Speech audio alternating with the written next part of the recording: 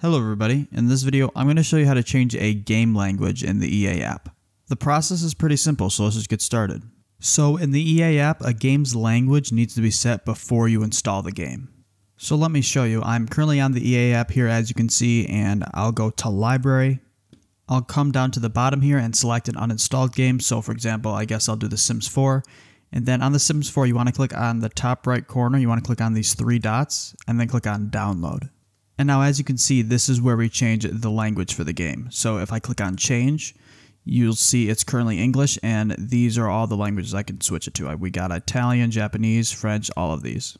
I'm pretty sure most games that are on the EA app have language settings inside the game that you can set, but if you can't find them or they're not working for you, you can always uninstall the game, and then before you download it, you change this language preference to the language you want. So yeah, that's pretty much it. If this video helped you, a like and subscribe would be greatly appreciated.